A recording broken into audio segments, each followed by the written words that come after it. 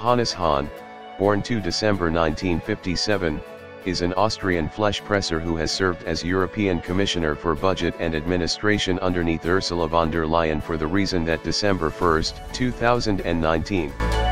He in the past served as European Commissioner for European Neighbourhood Policy and Enlargement negotiations from November 2014 to November 2019 and earlier than that as European Commissioner for Regional Policy from 2010 to 2014.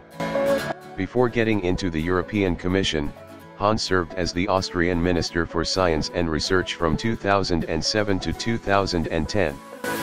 He is a member of the Austrian People's Party, OVP, section of the European People's Party, EP.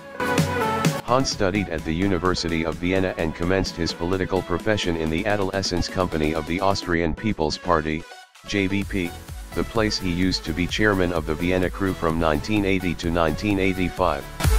In the 1980s, Hahn drafted the first European manifesto of the OVP's adolescence wing, the place he was once deputy leader.